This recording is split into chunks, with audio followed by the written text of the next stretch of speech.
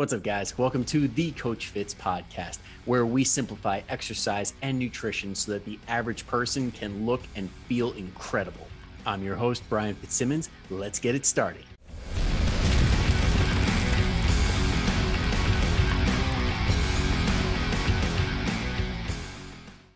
All right. Take two.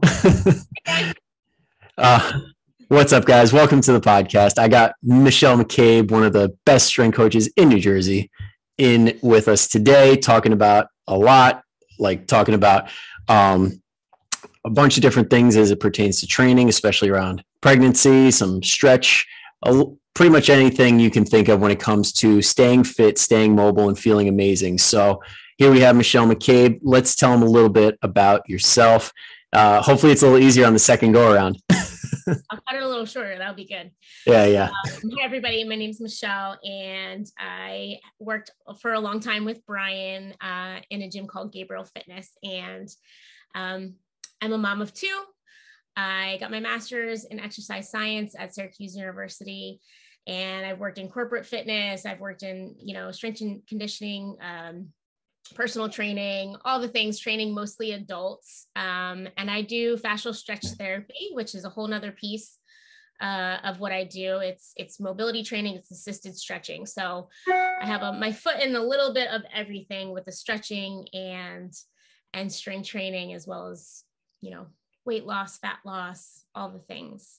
So I'm really excited to be on the podcast with Brian, and I know a lot of things about momming. So here we go.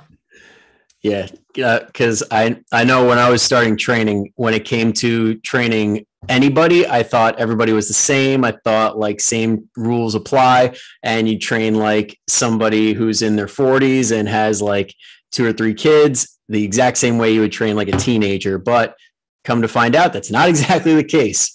So Michelle was a great resource in that regard. Now, let's talk a little bit about the stuff we just were talking about before I realized we were not recording, about training around pregnancy. Because for those of you that don't know, Michelle has 2 wonderful kids and knows all about how to stay fit, how to stay strong around pregnancy. So before we were talking about Girls Gone Strong and how they have a program, and I think they have a certification too, and BirthFit, how they both are really good resources. So you tell them a little bit about that, and I'm going to include the links in the show notes if anybody wants to look into it a little bit more. Right. So yeah, what we were saying before is, when I first 6 years ago, my oldest is 6 years old, Ella, and there was not a lot of resource around working out and being pregnant. And in fact, my doctor didn't really have a lot to say about it. He just said, basically, don't let your heart rate get above 140, and that's about it. Don't lay on your stomach, which is a no-brainer, but really had no idea and couldn't tell me or wouldn't tell me. And I love my doctor, but he just didn't say much. So I had to go off on my own and figure it out. BirthFit was a really big resource for me. And then now Girls Gone Strong, at this point with Liam, Girls Gone Strong was a better resource for me, I believe, because he's 4. So they've evolved, and now they have a certification around it. And so those 2 are, I think, right now the best, if anybody wants to go out and look for resources or advice or guidelines around working out around pregnancy. But the basic idea is that, you can continue to do what you were doing pre-pregnancy. Of course, you want to be careful of your belly and be careful of lying on your back. But, I was doing squats, I was doing deadlifts, I was doing, incline bench press. I was extra careful just around the belly area, obviously, as I got bigger, and then really watching just mobility. You get more mobile as you get more pregnant, and it's your heart rate, you have more blood volume. So your heart rate goes up a lot easier. You feel like just going up the stairs is a common example. You feel out of breath just because you have more blood volume, basically. So I was just really mindful. I wore a heart rate monitor, but I was lifting before I got pregnant. I was running before I got pregnant. So I think that really helped me. I was doing core training before I got pregnant.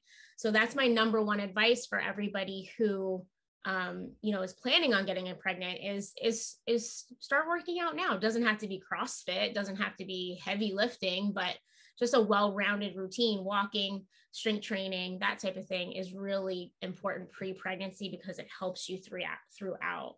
And then once you get later into pregnancy, just moving is a little bit of an issue, but I worked out right all the way up to, 2 or a week before.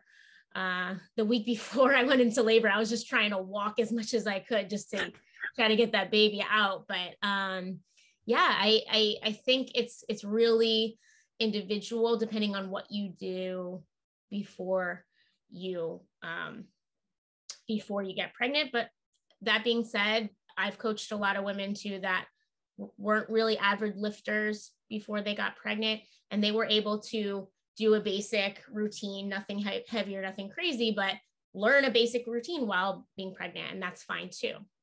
Just having a coach is a really good idea if you've never lifted during pregnancy, Yeah, definitely. Definitely. And I can attest to watching Michelle lift while she was pregnant with Liam, because that was an experience. Again, 20-year-old kid. And I'm like, oh my God, is that safe? But she showed, and the more that I'm learning, like from Michelle, Girls Gone Strong, and everybody is like, like you said, if it's pretty much like, if you can stay fit, that's ideal. You don't want to just like get pregnant and be like, okay, now I'm going to start hardcore. Like, doesn't go that way. But what would you say for somebody who maybe just found out and they want to like be their healthiest self going into the pregnancy? What would you suggest? I would really say, look through those resources, Girls Gone Strong, BirthFit, but also if you could reach out to a coach like one of us, and have them either, talk to you about it or give you a program, or maybe meet up with them and have them walk you through a couple of things. It's really important to have somebody, if you've never lifted before, guide you through that and give you some pointers and cue you on movements, because everybody's so different. Brian, I know we used to together where we used to work, we used to do a full assessment before somebody started working out. Same thing with somebody who's pregnant. That's what I would do, just a quick little assessment to see how you're moving, so that we can help you further down the road. But hiring a coach is a really good idea if you have never lifted before, for anybody, but especially, being pregnant. Yep. And when you were postpartum, did you do any physical therapy? Because I know some people recommend like doing pelvic floor physical therapy to like make sure everything is back to somewhat how it was before. I wish I had. I actually did not do that. I think that's becoming a lot more prevalent too, is people finding pelvic floor specialists. I now know 2 of them, and I wish I had been able to go to them. I wish I had known them immediately postpartum, because I think it would have helped me a lot. Even now, I think it would help me. And a lot of people need help with their pelvic floor, not just women, postpartum, but especially women who are postpartum. I really think, that a lot of times doctors will say, okay, it's 8 weeks. You're good to go. You can start exercising. It's really individual. Some people go through C-sections like I did. I had 2 C-sections. Some people do, go through natural labor, but everybody could use help with their pelvic floor, especially after having a baby. And that is a whole specialty that I think really we should all get more knowledgeable about. But having a specialist after birth would have really helped me out. The pelvic floor is weak. Most people have a weak pelvic floor. So, and then after pregnancy, it gets stretched out. There's all kinds of things that happen. So I think it would have been really helpful for me to have that. I wish I did. Yeah. Yeah. And since we're on the topic of postpartum, like pelvic floor being a big one, like I know core training, like a lot of people think, oh, well, it's all like I stretched my belly out. Now I got to tighten back up. I should just start doing crunches and stuff. But that might not be exactly the best thing to do. depending on like you said, if you had a C-section, like depending on like sometimes depending on the situation, like doctors will not stitch all the way up due to like complications or anything like that. So your abs can be compromised. Or say everything went well, maybe you could do things others can't. What is there anything that like you would suggest doing, like some base level stuff, like if they haven't gotten the chance to see that specialist yet? Yeah, 100%. Yeah. And these are kind of things that I had almost wished I knew, like, 7 years ago before I got pregnant with Ella, but basic foundational core training, such as like dead bugs, planks, Pallof presses, side planks, even just pelvic tilts, getting the awareness around the pelvis and around how to use your pelvic floor. And even like we used to wrap a belt or wrap a band around somebody's middle and push out on the band, just like that awareness of contracting, relaxing. For me, a big one is being able to relax the diaphragm, relax the pelvic floor. So there's people who need to be able to tighten. There's people that need to be able to relax it. The control, being able to control it and both relax and contract, I think is important. But basic stuff like dead bugs, I do now every single day, some version of a dead bug. And, if you don't know what that is, you can go look that up. A dead bug's a really good thing. Bird dog. Oh, this group is very familiar with dead bugs. Bug away. Dead bug, the crap yourself. Yeah. Yes. But yeah, I wish I had known that. Those are something that I do them every single day because it's helped me so much. Yep. And like you said, even if like, say, if by chance there are some men that are still listening in, I mean, it is a amazing exercise, regardless of who you are, what age you are. Like it's one of those cross body pattern exercises that works a little bit of everything. And it's got a ton of benefits way past like even what we're talking about right now. Right. Yeah. And so a pelvic floor, right? So exactly. Yeah. Everybody. And especially as we age, like, I mean, especially in like the 60, 70 plus range, like it's a big deal and it's a muscle like anything else. It takes a lot of work to get it to a certain point and maintain it. Yeah. But we all hear it too, like those ladies, we women have trouble, like even jumping jacks, right? Yeah. Something as stupid as a jumping jack is hard after having kids. You feel like you're going to run and pee your pants. Yep. Well, so that was the golden rule. Something like, dead bugs during pregnancy, pre-pregnancy, post-pregnancy, like those are the types of things we're talking about so that you don't feel like you're going to pee your pants every time, you do one jumping jack or jump rope. Like you should be able to do a jumping jack. Yep. That's my goal for everybody. Hey, I mean, jumping is a basic skill. Like you should be able to leave your feet and absorb the impact without a little, for lack of a better term, leakage. Or sneeze. Like what happens to me? Let's be honest. Like I feel like sometimes I have to sneeze really hard and I am not going to make it. Like, but that's pelvic floor for you. Making your pelvic floor strong will help with that. Yep. And I remember being on the floor, like some ladies would get embarrassed thinking they were the only ones, like they were like the only ones who had issues with that. And it's like, no, it's a very common thing. And that's why there's like so many specialists coming out now to like help with that. So if there's one in your area, definitely look into it. And you said you knew a couple in New Jersey? Yes, I can forward you maybe if you want to put in the notes. Yeah, it'll be in the show notes. If they have a website or something, I'll throw it in. Yeah, I have a couple that I can refer you to. But cool. Very important for sure. Definitely. And now, past the pregnancy, now the kids are how old are Liam and Ella? Ella's 6 and Liam just turned 4. 6 and 4. All right. So still no rest for mom. Babies, but man, I thought it would get easier. It's not. It's hard. No.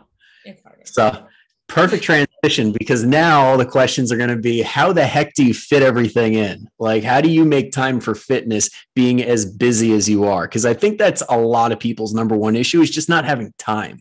Yeah, that's everybody's number one issue. And then you go and have kids and it is insane. And, it's so funny because I I didn't even realize I made this post today on my social media platform, but I was working out early this morning.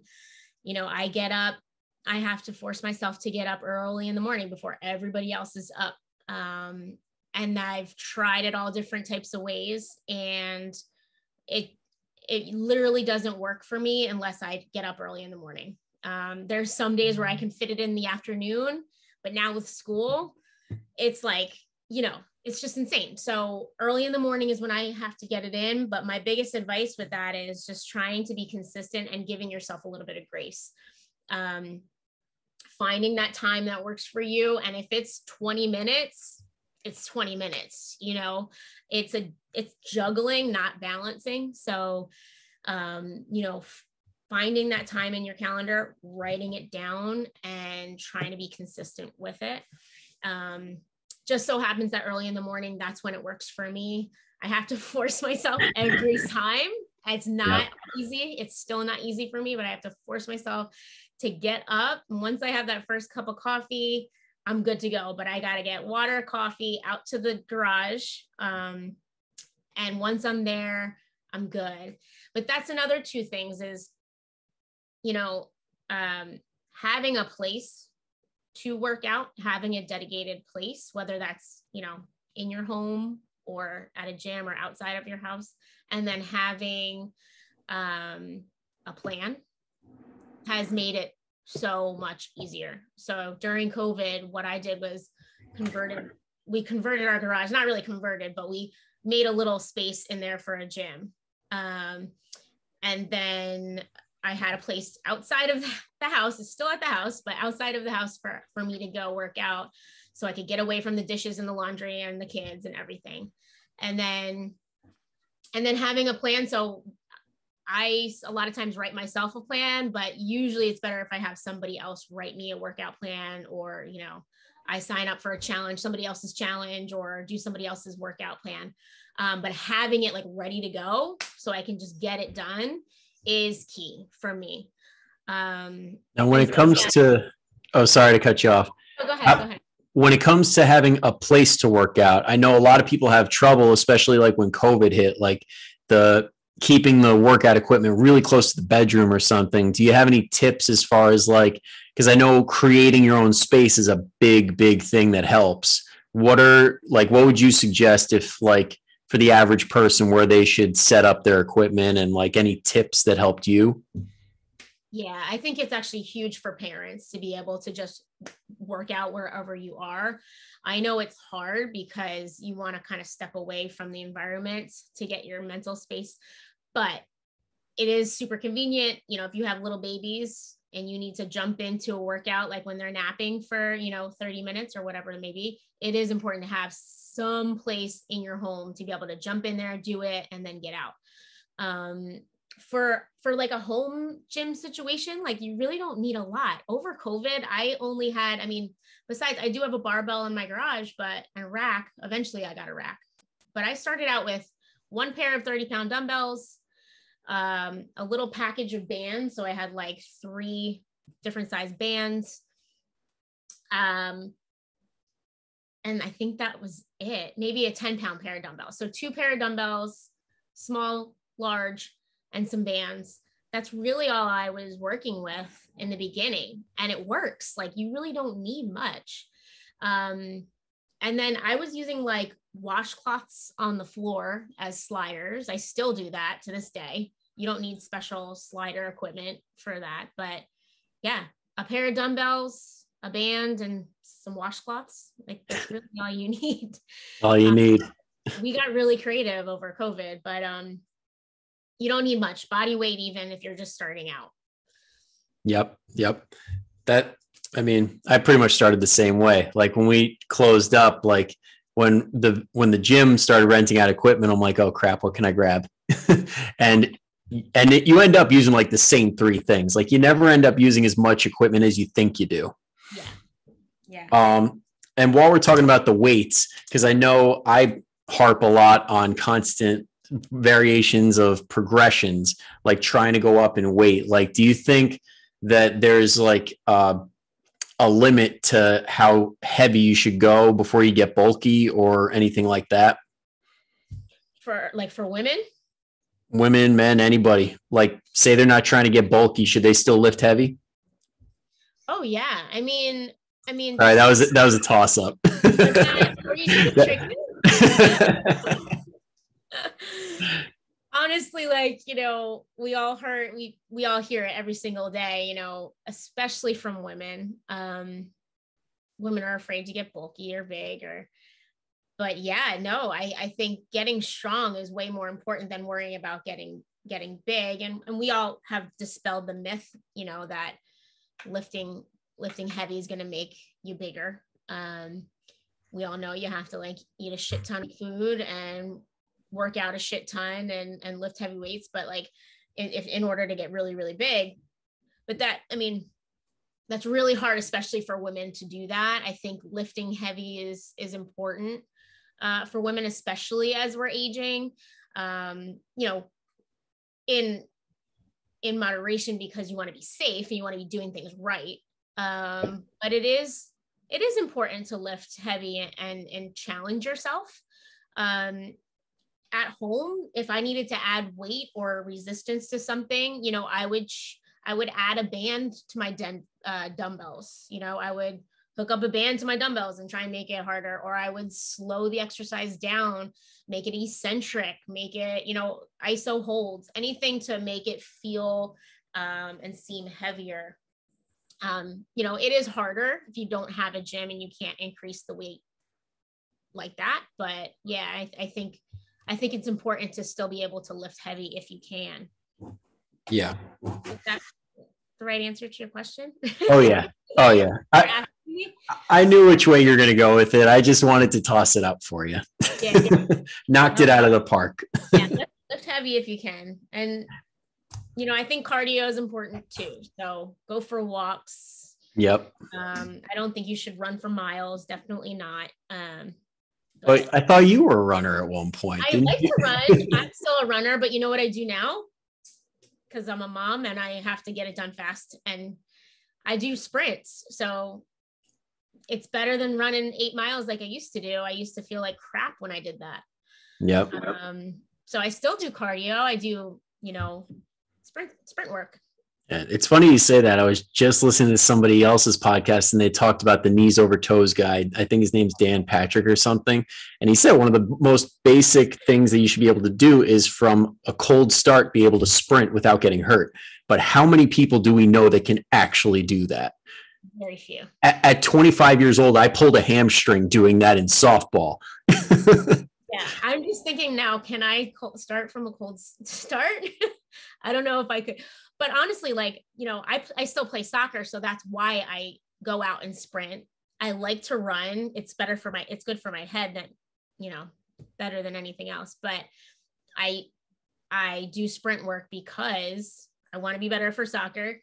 I want to get it done faster. I want to do more work in a little amount of time. And I feel better doing it. So. Yep. Yeah. So if there's anybody listening right now that like does like the recreational sports, like they still have time to do that, what would you say like are some big things that have kept you? Because I don't remember you missing any work, and you've been playing soccer for a while now. Like, what are some keys to you not getting hurt, like in the game or in training or anything like that, and stuff that's worked for you over the years? Definitely. Yeah. And I've been off and on with soccer over the years. I've tried to play as much as I can, but like with being pregnant, I had to stop for a little while playing soccer because it's kind of dangerous, but, but that's not recommended during pregnancy. No, contact sports. Damn. I wish I tried, but they told me no. Yeah, it's really been, I think, staying consistent with my strength training has helped me. Staying consistent with mobility work. So, I try my best. It doesn't always work out perfectly, but I try my best to either do at least one day of like a yoga, or one day of just a mobility routine that I write up for myself. So I try to do that. And then really good warm-ups. Like, my warm-ups, Bri. Like I spend 15, 20 minutes at least on my warm-ups, because I feel that I move much, much better doing that way. And I think that's just because I'm getting older and I need that. I mean, as we get older, warm-ups are important. And anybody who's listening now that is a Coach Fit's online client knows that there is a 10-minute, at least 10 minutes warm-up every single time, because it improves movement quality, keeps you healthy, and there's nothing bad about doing a warm-up. And you're always happy once you've done it. Yeah. And I really do think that's what's kept me healthy for playing soccer all these years. Yep. Because you feel it when you get older and you try to play a sport. Like, it's not like when you were 25 and you just jump in there, play, and go home. Like, if you do that, you really feel it. So yep. And even at 25, you could pull a hammy. Absolutely. That was during the powerlifting days. So, I mean, what people don't realize a lot of the times is when you do styles of training that do not really emphasize many different like planes of motion and everything, you do the same thing over and over again, like powerlifting, you kind of become like a meathead robot. You can't really move out of that sagittal plane. So for your warm up, would you say incorporate some rotation, maybe some side to side stuff? Yeah, I like to incorporate a little bit of everything, especially if I know I'm going to be moving, like, for a game, for a sport. But yeah, all different planes of motion, side to side, up, down, all around. I think of it as body parts and joints, joint by joint, I try to go with, but I'll have to link that one too. You're just full of the links today. The joint by joint approach, which is a Gray Cook and Mike Boyle like brainchild thing. It's one of the best things to look at as far as like joint mobility and stability. So if anybody wants to look into that, I'm definitely putting that in the show notes. Absolutely. So yeah, and definitely ranges of motion, but also stability in my warm-ups as well is important. Yep. Yeah. And when we were like, I know when Justin Rabinowitz strived to move, like when I would pick his brain, it was always more stability work than mobility, because if you can't own that range of motion, it usually doesn't lead to good things, correct? Absolutely. So in order to be mobile, you need to be stable, and vice versa, important to be mobile and get stable. So owning the positions is important. And that's why I spend a whole day on either yoga or a whole workout session on yoga or mobility, because if you're not working on it, you can't get better at it. So yep. I really do try to include that in my weekly routine. Yep. But kind of like what we were saying, it's variety. You can't just do powerlifting every day, all day, and expect not to get hurt. I really believe that you do have to have a variety in there. So I like to play sports. I like to sprint. I like to lift weights. And then I definitely like to do mobility yoga. Nice. Yeah. I mean, you need to mix it up, plain and simple. Yeah. And I recommend that for my clients as well, Yep, definitely. But now, since we brought up the topic of mobility, let's talk a little bit about FST. So for anybody that's hearing FST right now and they're like, what the hell is that? But they're interested. How would you package it if somebody were to ask you, what the hell is FST? That's the famous question.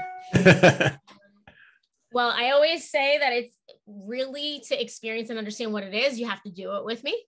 So can attest to that.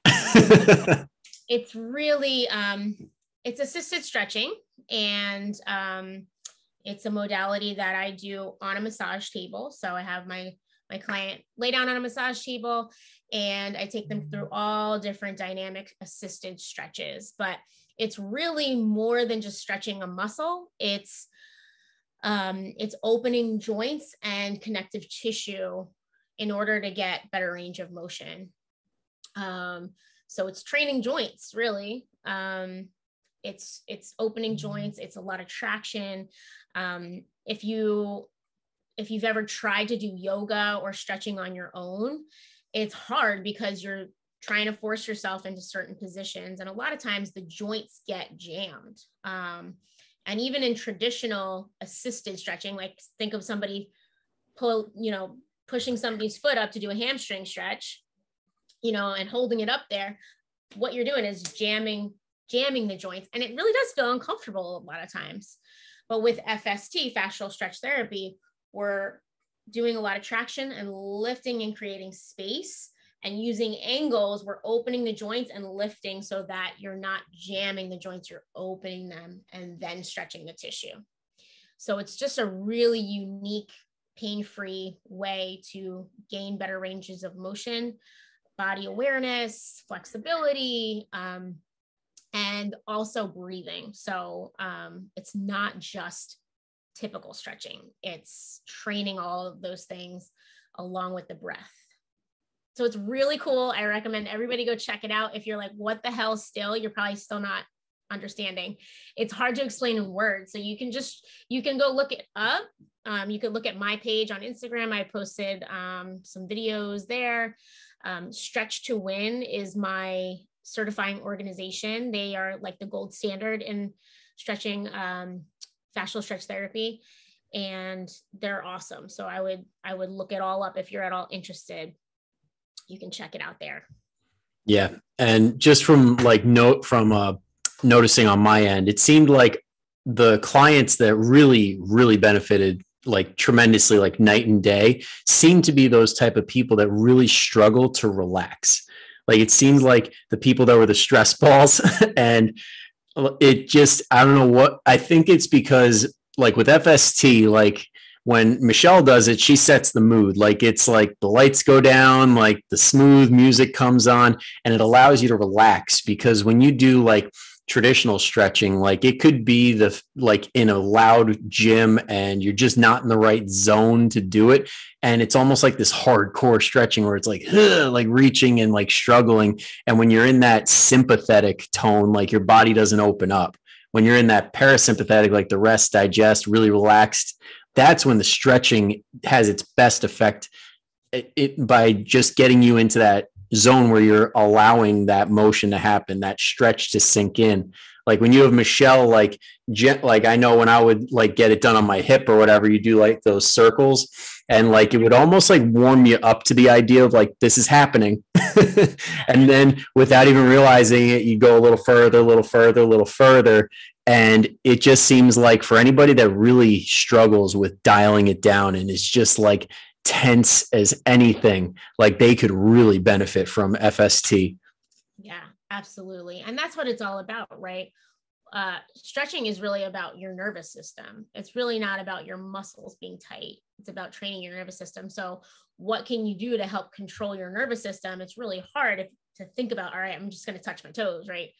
But if you breathe, and breathing is key to help control the nervous system, you can access that parasympathetic system when you're breathing, you're deep breathing. So when I'm stretching people, I'm coaching them breathing as well. I'm cueing them breathing.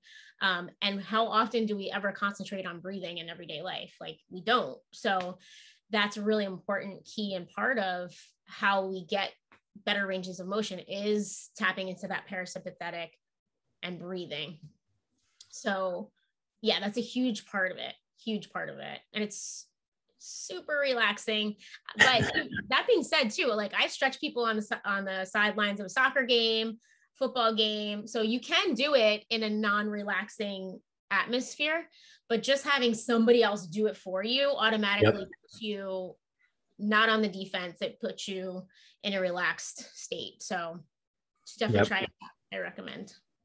Yeah, it just allows you to just give the steering wheel to somebody else. You can just be in your own zone and just forget about everything for what is it normally, like 30, 60 minutes? 30 to 60. Yeah, most people do 60, but 30 is perfectly fine too. Like some of the athletes that I do, 30 minutes on the table, perfect.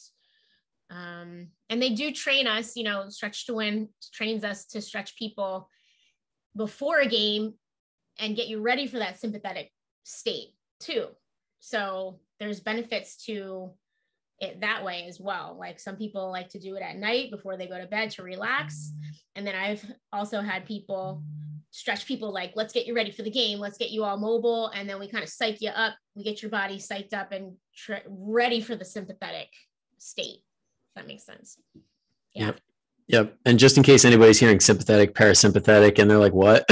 Like sympathetic is like the fight or flight, like the zone you're in. Like if you were getting chased by like a cheetah, that's kind of like that feeling. Or if you're constantly stressed, that's kind of the state your body's in. And the parasympathetic is like next to sleeping, like when you're just relaxed and chill like cool as a cucumber.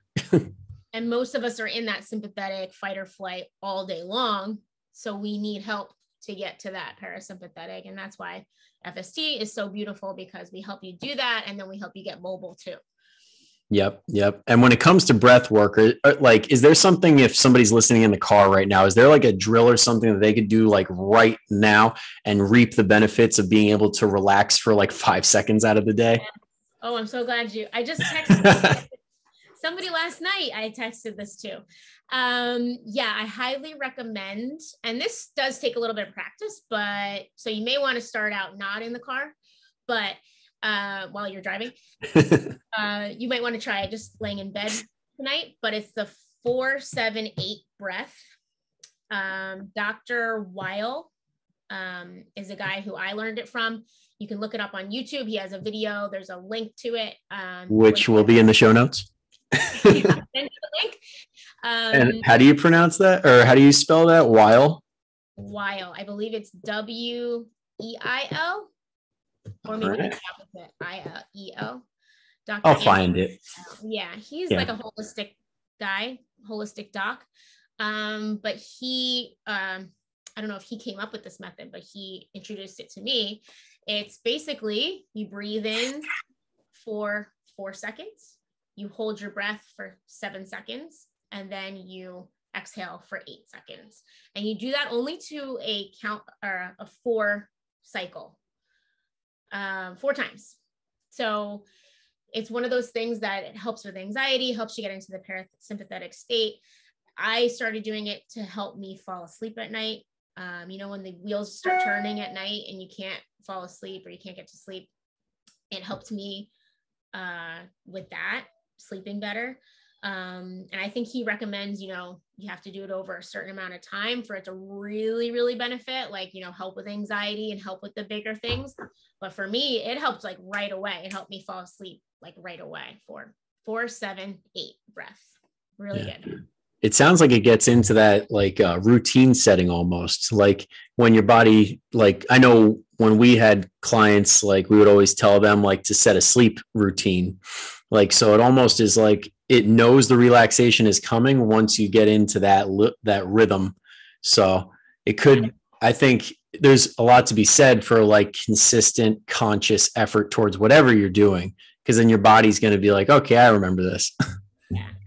I highly recommend it too, because I think, the science behind it really is like kind of what we were talking before.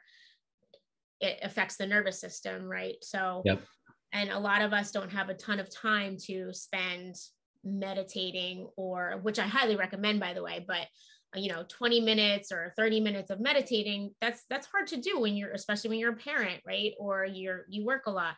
But something as simple as 4 cycles of 4-7-8, it's not intimidating. You can do it really quickly and it's helpful. So if you can try that out consistently, like right before you go to bed, let's just say, or maybe you're sitting at a traffic light, or, I don't know if I recommend it while you're driving, but you could try it. Just don't get in an accident. Maybe when you're sitting in line to pick the kids up. Oh, at some point in time when you're standing still or sitting, if you're stressed out, it'll help. I really do think.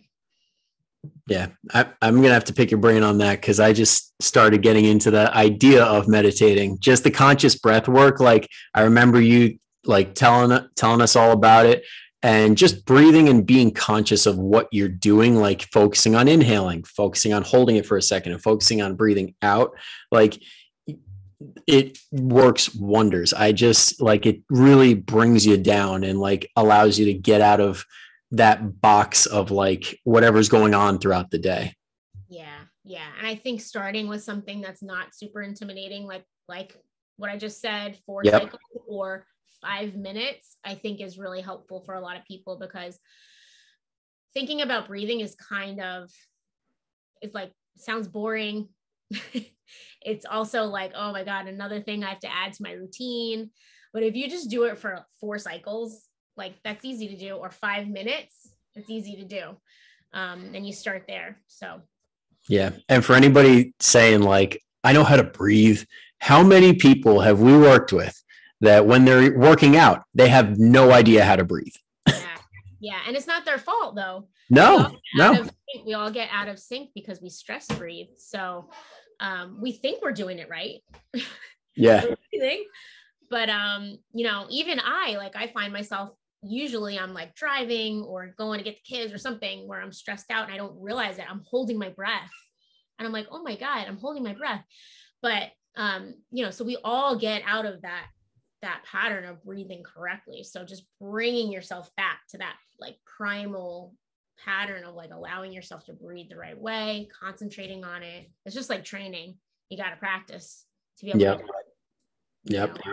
So I know stress definitely plays a big role, but I know for like myself, when I'm a couple pounds overweight and I'm trying to suck it in at all times, like that's when the breathing kind of goes out the window, because I'm like trying not to look like a fat slob, but I'm like really breathing like up in the chest. And it's like, it's dumb, but it happens. Cause like when you look at like babies, they're just belly out, like what's going on?